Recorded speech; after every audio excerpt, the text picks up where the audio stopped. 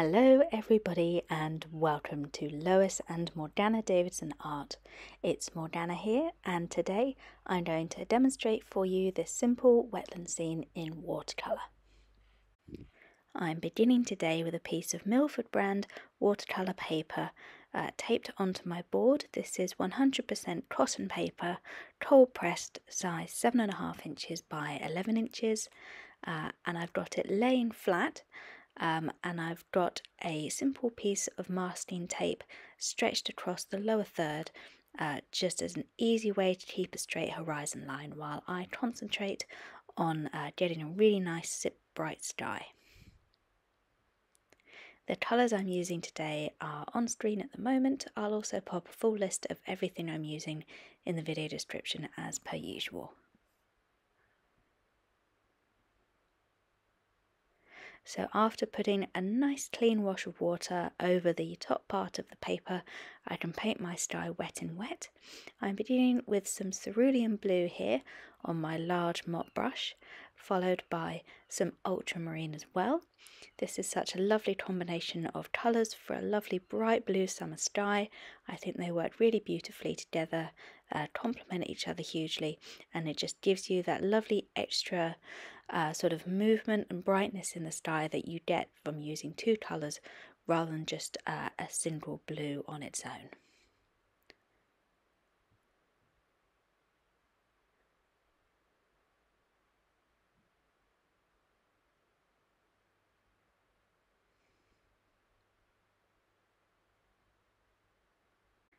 Now in this sky I wanted a little wisp of cloud drifting across the centre here, which is why I left a patch of white paper which I am now enhancing using my paintbrush and just some clean water.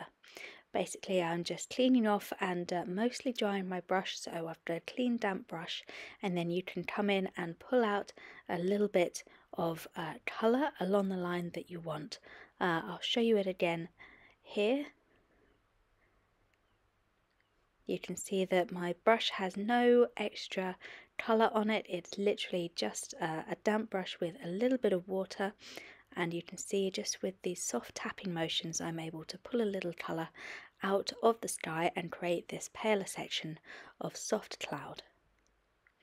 Now you can do this with a tissue as well, which is perhaps more effective at getting back to white paper, but it also can leave harder edges, whereas tapping with the brush in this way gives you a softer edged cloud, and that's what I'm after today.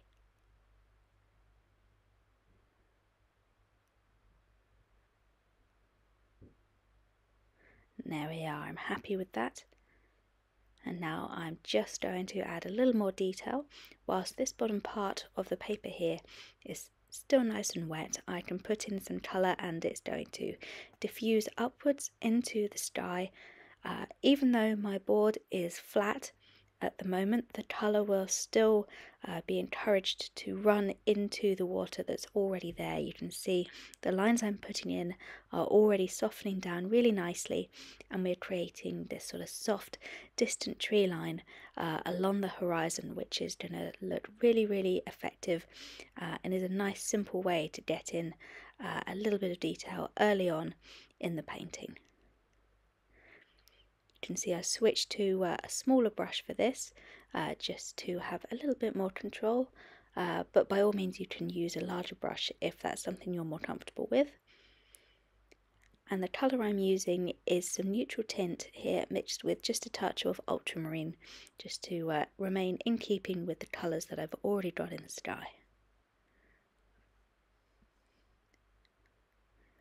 You can see that already we're getting a lovely and almost a bleed of colour, particularly on the right hand side, as the thicker paint that I've put on is encouraged to push up and into the water that's already there on the paper.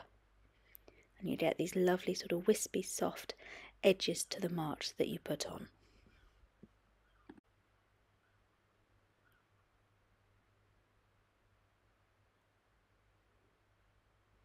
And now for an extra little pop of brighter colour, I'm adding some burnt sienna.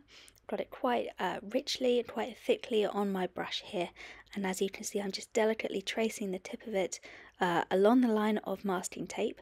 This is one of the reasons I've got the masking tape there. It makes this process so much simpler. You don't need to worry about the colour accidentally bleeding into the clean place that you want to leave to put in the water or the land. You can just go ahead and pop in as much or as little as you like. Personally, I love how the burnt sienna works against these sort of bluer colours. I think it just gives you that wonderful little pop of colour. Really, really nice enhancement. And again, you can see it's just blooming up and into the paint that's already there really nicely.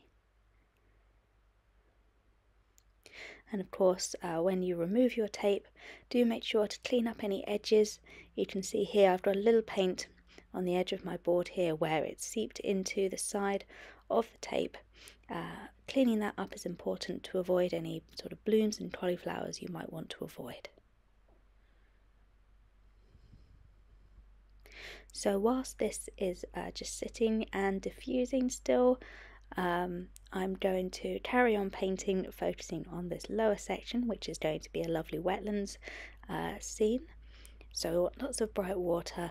I'm painting quite loosely with my large mop brush again to create some lovely blue water here. This is again basically a mixture of the ultramarine and a touch of cerulean and plenty of water to sort of lighten it up. And I'm painting it quite loosely, quite roughly, with some dry brush, making sure there's lots of bright white paper peeking through, and that's just going to give us that little glint of sunlight on the water.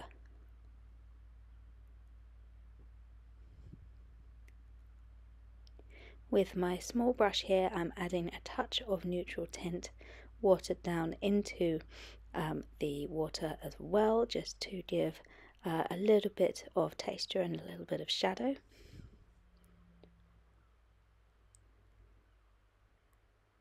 And now I'm also going to use it to encourage a little of the paint down from this tree line and picking up a bit of the darker paint as well, and I'm just going to add in some really simple reflections.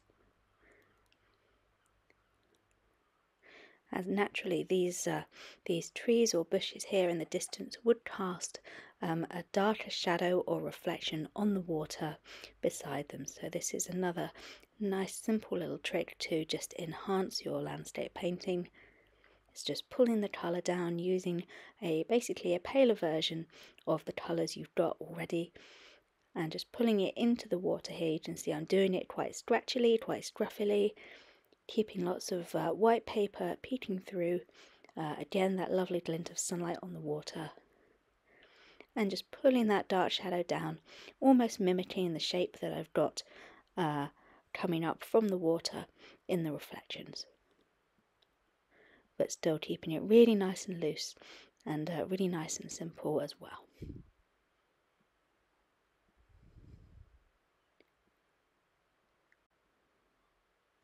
The brush I'm using here is just a small round brush. This is a quill brush from Da Vinci, but a flat brush would also work pretty well here as well. And now this is how it looks now that I've left it to dry completely. So I'm really happy with the sky and that sort of first initial wash. You can see we've still got lots of lovely bright white paper along the sort of bottom third here, which is now where we are starting to put in a bit of land across this lovely sweep of water. So I'm using my sword liner brush, which is a favourite of mine, and I'm just tapping it horizontally. It makes these lovely simple marks, lovely stretchy sort of loose dry brushing marks, and it's a great way I think to get some natural looking land that looks like it is just sort of bellying up from the water, just peeping up. But of course this is my preferred technique. You can always use something else. I think a flat brush would be great here as well, because again that gives you those sort of flatter horizontal planes of land peeking up from the water. Or of course also a round brush or a mop brush would give you some lovely interesting shapes as well. But with the sword liner brush, you can see I'm able to easily switch around after having put in the land details and just start pulling up some of the darker paint and adding some little spiky marsh grasses and reeds, just sort of starting to build up the detail in this foreground.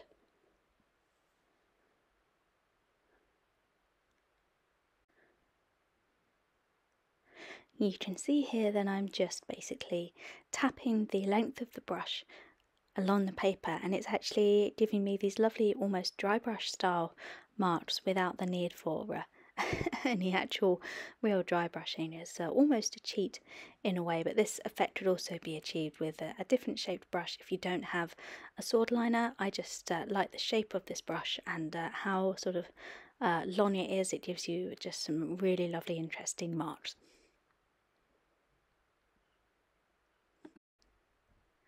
So as you can see, I've just skipped the recording ahead a little bit just because I'm repeating exactly the same process on this left hand side of the painting. Just you can see the little marks I've made from tapping my brush and getting those little spits of darker coloured land popping up, and now I'm just adding some more spiky reeds and grasses just really loosely with the liner brush. It's exactly the same technique as I just showed you, and basically all that matters here is that you build up the land and according to how you want your painting to be and what makes for you a really nice balanced composition.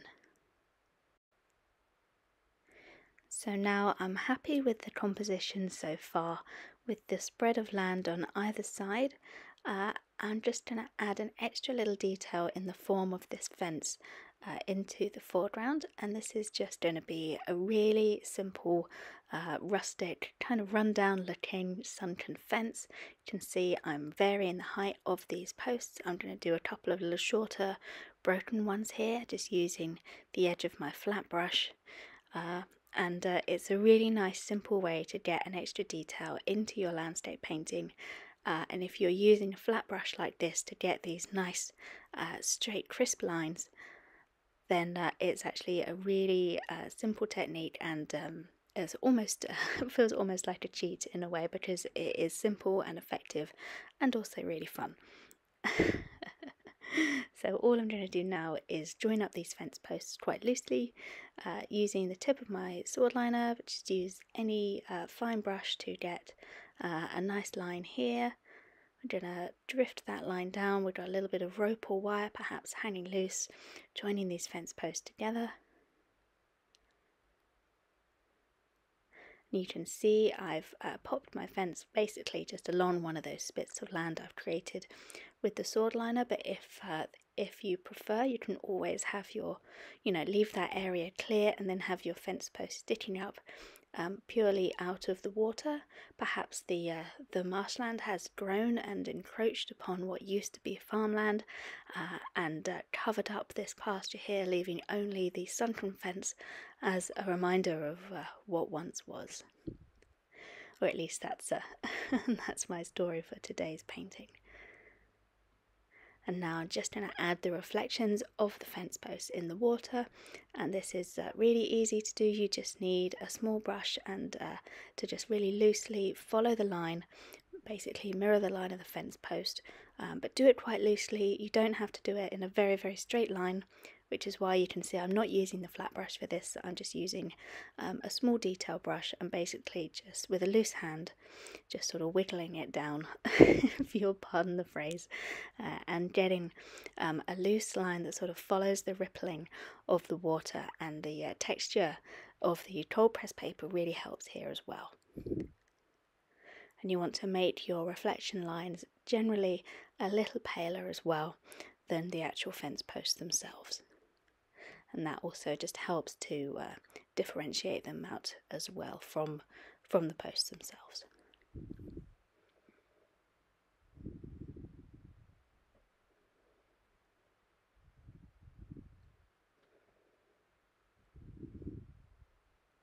Now, as a finishing touch, I'm going to add some birds. I do love adding birds into my landscape paintings. I think they just give them that last little touch of life, of movement. So for this one, seeing as it's a wetlands, I'm going to add a skein of geese. Normally I do my geese from the side profile, so you can see their sort of little heads and necks outstretched, but I wanted to show you a different way of doing them today, and arguably this is a simpler way. And in this painting they are coming straight towards us, the viewer, so we're painting them head on, and all you need to do is that big sort of curving sweep of wing, which is almost like a very, very flat M shape, and then just an extra little bit of bulk in the center of that M shape for the GEESE's body, because they're quite sort of big, heavy set birds. And it's as simple as that, and I find them to be most effective when you've got a decent amount. So I'm doing quite a large gathering of geese here. I don't think that's quite the right collective noun for geese, a gathering. If anybody does know it, please pop it in the comments below. But I'm following a very loose sort of form of the flying V formation for these geese, as they do tend to form these lovely V shapes in the sky.